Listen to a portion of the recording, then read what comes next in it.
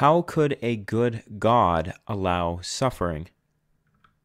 This question challenges the coexistence of a loving, omnipotent God and the presence of evil in the world.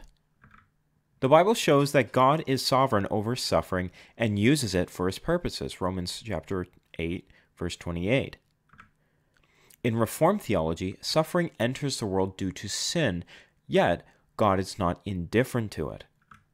The cross of Christ demonstrates God's deep involvement in human suffering as he takes it upon himself to bring redemption. Suffering points us to the hope of a new creation where pain and sorrow will end. Revelation chapter 21, verse 4. I hope that helps.